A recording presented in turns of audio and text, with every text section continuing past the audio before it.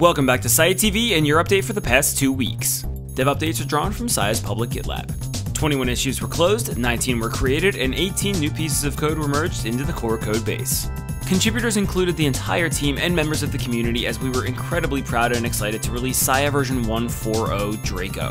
It has a completely overhauled UI, file snapshot backups, scalable to over 5 terabytes of data, better performance for big files and large amounts of files, substantial bug fixes made to the hosts, and massive upgrades to the renter-host protocol, allowing for important future features like seed-based recovery and video streaming. We had a whole host of documentation to go along with this release, including a guide to Sia UI from Eddie, who built the app, Sia version 1.4.0 at a glance from T-Benz, and a Draco release video to show how good everything looks. And the team has formally begun the design phase for seed-based snapshot recovery, coming up in a future version. There were a ton of other bug fixes and improvements. Get the full list of changes on GitLab. Thanks for watching, guys, and we'll see you next week.